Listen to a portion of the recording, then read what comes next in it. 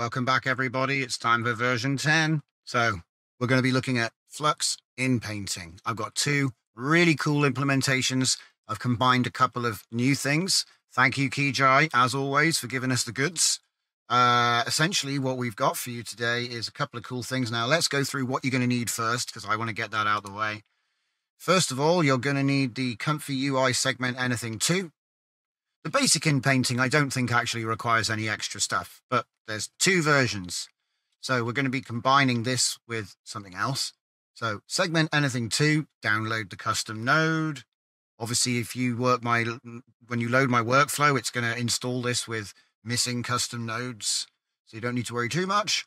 However, the model goes into comfyui models, SAM2. Nice and easy.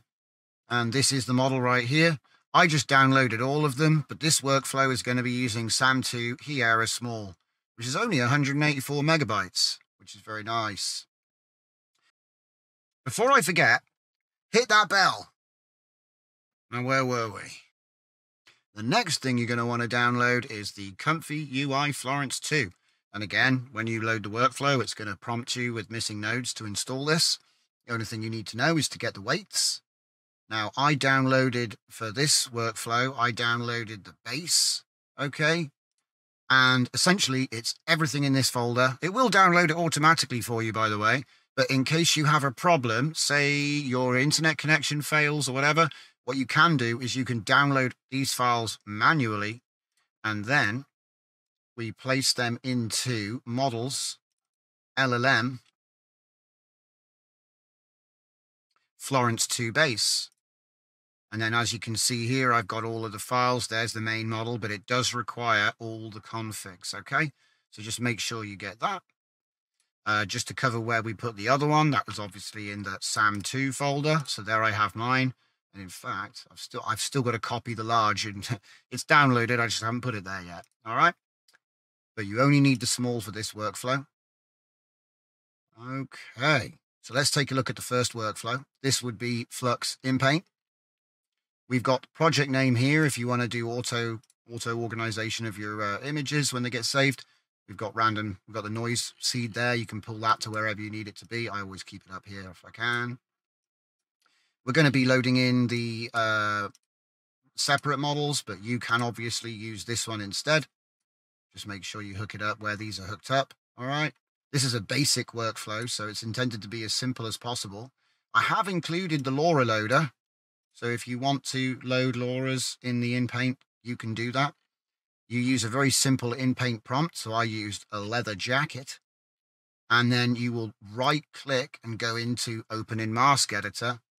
And that's how you actually paint the mask. Okay, so if I change that to white, black, negative, black, white, there we go. That's probably easier to see like that. So I just painted this in myself. Okay. It's going to do a Gaussian blur mask. We're going to be using differential diffusion, in case you were wondering. That's how we're basically going to be doing this. And it's doing the native Flux Inpainting with 8 steps. I did increase the steps. You can increase the steps. Actually, you get 20 steps, and it's going to give you a little bit of a stronger prompt following effect, because you can't use model shift. I know we love to boost, but when you use model shift, it's got the incorrect conditioning format. So until a method comes, or I can figure out a way of wiring that, we don't have access to shift. But because we're using a denoise strength of 1 anyway, it's okay to just increase steps. It's fine. It doesn't break the image or anything. So what we're going to do, we're going to generate that. So this was the original image. It's one of my test images that I use a lot.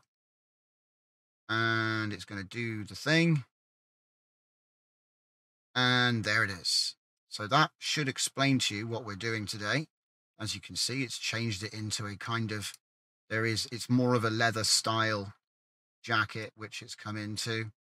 All right. Now, more steps will make it follow the prompt more. So I could put it up to like 12 steps, which is like 3 times as many as I normally would.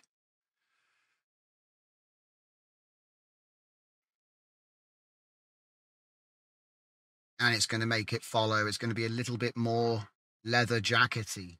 Okay, so again, lots more you could do with that, but that's the basic operation. All right, so you put the model, You put the image that you want to load in here. You right click, you go mask editor, and then you put the prompt that you want it to do. And obviously wherever you mask, whatever you're masking, describe how you want it to change. And there you go. That's it. So very simple. Flux in Paint. So that's one. Let's get on to the next one. Okay, you have no idea how much we're going to be building with this core system. This is like a core module right here.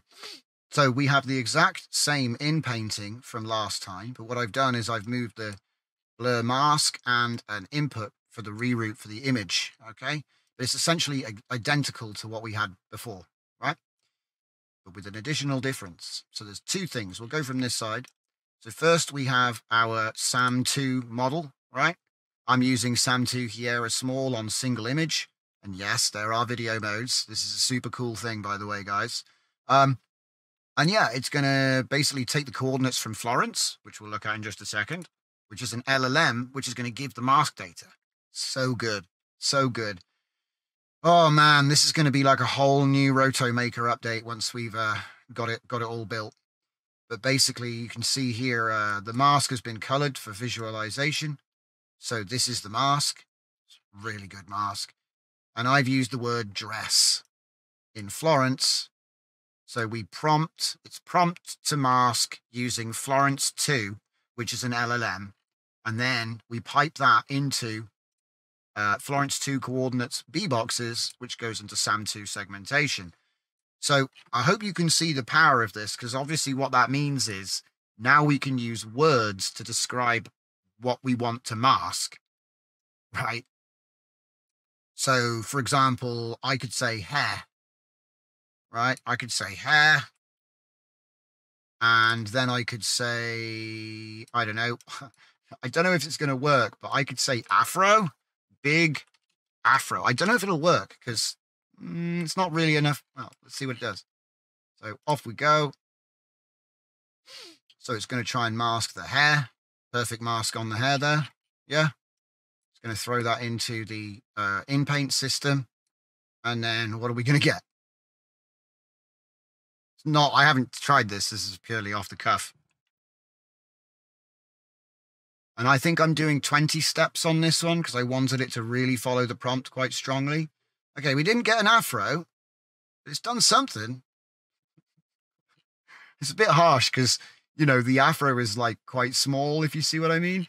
I suppose what I could have done is I could have put a grow mask on there. But should we try it?